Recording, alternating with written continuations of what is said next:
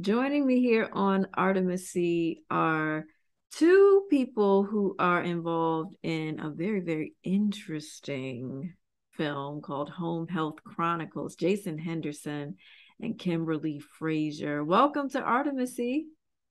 Thank you. Thank you. Thank you for having us on here. Absolutely. I'm excited to find out about this movie, which is very involved. There's a lot of plot twists and turns and all that stuff happening with this film. First of all, I want you guys to tell the Artemis audience about your involvement with Home Health Chronicles first, and then we'll get into the plot of it all. Awesome. Well, I'm Jason Henderson, physical therapist of 27 years. I'm a filmmaker from DC and got into storytelling. I was storytelling. I'm an author, and I just wanted to get one of my books to become a film, and I failed at that. And then I tried it again. I failed again. And then during COVID, I wrote two screenplays, and one of them was the Home Health Chronicles because I was doing home health care and I have a home health company. And when I wrote it, it started winning in film festivals. And then I wanted to shoot it. So I wanted to partner with people to be able to make my film. And then I realized I was going to have to do this project with my own team. And so Issa Rae said it, get your own team together, make your own project and put it on out there. And I was forced to do so. So it was fun doing. Wow. So all as a result of the pandemic, you kind of got busy. You used your time wisely. Yes, ma'am. Yes, and partnering and collaborating with people during COVID was great.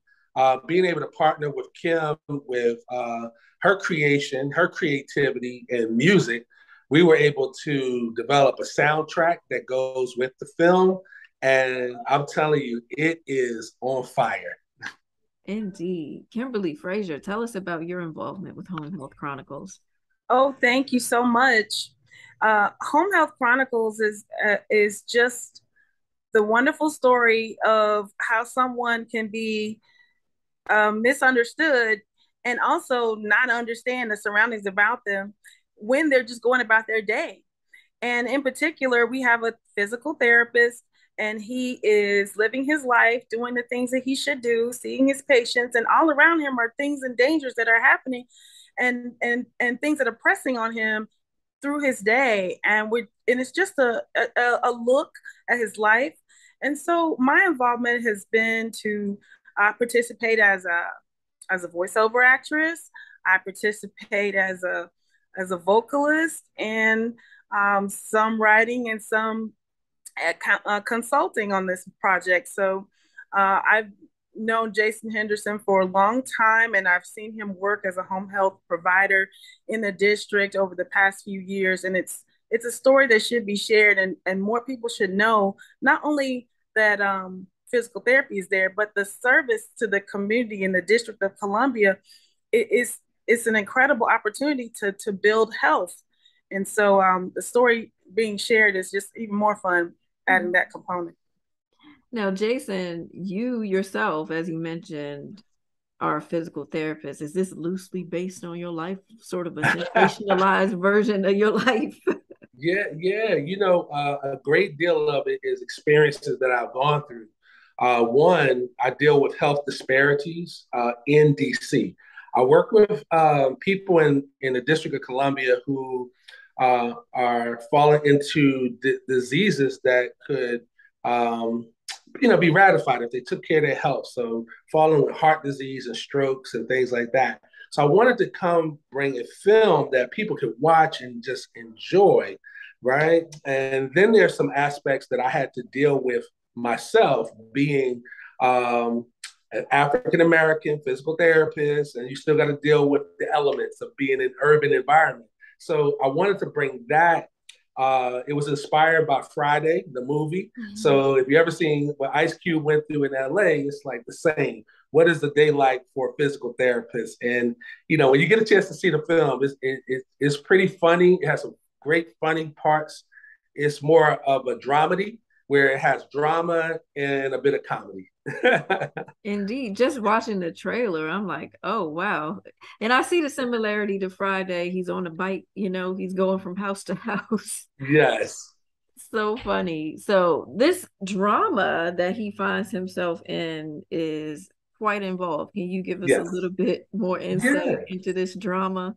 Yeah. So, I had to make a DC story, right? So I went with the Smithsonian's, right? So I was like, what kind of crime could I put into a film, keep it entertaining? And I wanted to stay away from drugs. I wanted to stay away from stereotypical villains because I had to create a villain. So I wanted a villain that people could watch, kind of enjoy, and at the same time kind of find it funny. So there's a diamond theft in DC. The Smithsonian Ooh. was robbed of the Hope Diamond, right? And this Hope Diamond is worth $400 million, housed in the Smithsonian. So these three characters, I'm gonna call them characters, they end up with the diamonds, but they end up in the therapist's hand because he went to go see the patient and he switched the bags and now he's running the city with these diamonds unknowingly. Mm. So he has bad guys chasing after him. Then he's also is uh, with the police. The police, they looked at him. They thought he was a drug dealer, which is one thing that happened to me in uniform. I got stopped by the police one time in DC, and they thought that I was a drug dealer. And I'm like, I'm in clothes and uniform. Wow. It was made for movie. And then his boss is looking for him. So he has so many people looking for him. His girlfriend is looking for him. And I thought that that was made for movie. And so when you see him on the bike, he had to get on the bike because DC traffic. He had to get on the scooter because of DC traffic. He didn't want to get a ticket. And then he got on the metro because he was like, my car, I ain't got nowhere to park. So we made fun, almost like planes, trains, and automobiles in DC. I love that. Tell me about the making of the film. How long did it take to, bring it forth? Yeah, well, I wrote it in 2020, and I put it in the film festivals, and I won two. And when I Amazing. won, I wanted to find somebody to collaborate. So I got rejected. I almost got rejected by people who were like, "Hey, I don't know if I want to shoot this with you." So I got my team together, and so we did it in November. We started November 2021, and then we closed out April 2022. We made it available in May 2022. So Wow. 5 months. That's pretty quick. yeah, it was a we started out to try to make it a short, but then all of the actors wanted to do more. They was like, let's do more, let's do more, and we were able to extend it to a feature. And when we looked at each of the characters, we knew we needed a soundtrack to balance out the good acting. All of the dark villain characters were delivering strong acting. So I got with Kim and I said, Kim, we really need to come up with some lighter side music that would cover the dark side, because you needed a balance. So we went to the studio singing encouraging and inspiring music. Let's talk about the soundtrack. Let's get Kimberly in here and tell me about the making of the music and pairing it with the scenes in Home Health Chronicles. Yes, so the soundtrack is is a big fun part, I think, for me for the movie because we get to bring the voices out and kind of the things that are kept in our head, we kind of bring them out. So what we were hoping to do was show the positivity that the therapist is bringing to the neighborhood by sharing inspiring music over hip hop beats. And, he's a guy who's young, youthful, doing his thing, making sure his community. And he loves to sing hymn songs, but the way he sings them is a little bit different than maybe his grandmother might have sung them. So, she sang them to her beat, he's singing them to his. And the same thing goes throughout the movie. So you hear the songs that are old songs, good old songs that you're familiar with, but they're done on a different beat so that you can carry them in a new bag now. Now you got them and you can remember the words and bop a little bit and sing good songs. Every rap song doesn't have to have, something that's derogatory, right? So Right. we just decided to, go on that in the line of like maybe like self-destruction, how that song was in lifting up our community. We wanted to do that. So as we're highlighting DC, we wanted to highlight the spirituality here. There's a lot of churches here, and there's a lot of people who go to church here, and here's somewhere else they can sing. So incorporating that and threading that through the movie, just to make sure that his perspective is showing up against, like he said, the darkness that's out there. He's carrying his own light. So it's like, hey, I got a light. I'm shining. I'm gonna make sure that everywhere I go, I take it, and anywhere I am, I'm safe. And he sings those kinds of songs. I love that. And it gives the film sort of a cross-generational reach, when you're incorporating the music that, our grandmothers and grandfathers Yes. enjoyed and bringing it to the next generation. That's pretty cool. Let's talk a little bit about Monique Massey Jefferson's involvement. She's not here today, but we want to touch on how she contributed as well. That was an awesome story how she and I met. We were actually in production and was shooting. And in the middle of us shooting the film, she drives by, and it's like, hey, I'm doing this comedy show. And I'm like, wow. And she invites us to a comedy show. By this time, I didn't have any music for the film. And I was like, hey, I want to put a soundtrack together. So we met and found out that she is a gospel recording artist. And she had 3 songs. And I said, well, look, if you let me use 2 songs on the soundtrack, I'll put you in the film. And that's how we connected. So she had 2 songs she had already recorded.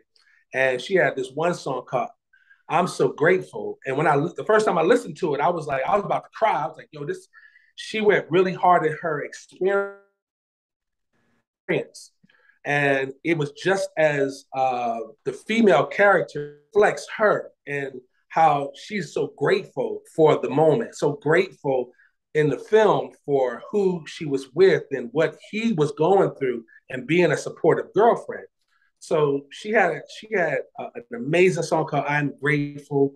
And that stimulated us to put together a combination song between the 3 of us. Wow. So are you singing as well in this? Yes, he is singing. I do sing. I do. I yes, I do sing as well. I sing in my church at College Park Church of Christ. I lead songs. So a lot of the songs that's in the hymns, we found matching hip hop songs. So as Kim mentioned, you take a song like Anywhere Is Home.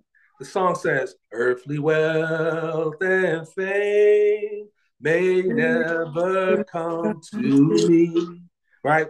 So when we changed it to the hip hop sound, we changed it to be like, earthly wealth and fame may never come to me in a palace fair, and mine may never be. Hey. So I just changed the tempo, right?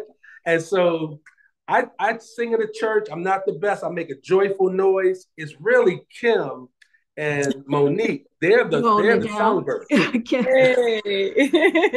So we collaborated on a song called Anywhere Is Home. And I love that song. Another one is Sing and Be Happy. We did Sing and Be Happy. And Jesus Is Coming Soon.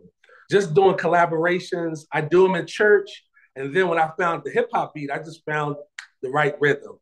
And Kim and Monique, they tore up they tore up the background and really harmonized well. It's incredible to see that you're really incorporating all aspects of your talents. You seem to be multi-talented. Thank you. You found a way to incorporate your writing, your singing, the fact that you are yourself a physical therapist. That's impressive, man. Thank you. And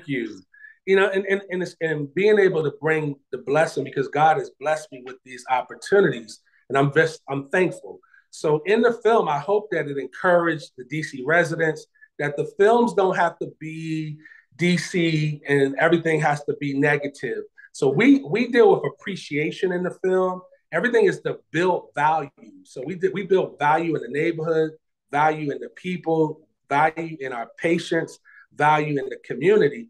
And we wanted to lift DC as a character in the story. Now tell me how folks can get a chance to view the film, where we can hear the soundtrack, all that good stuff. Well, you can find it on Vimeo.com, and you can search Home Health Chronicles. Please follow me on Facebook.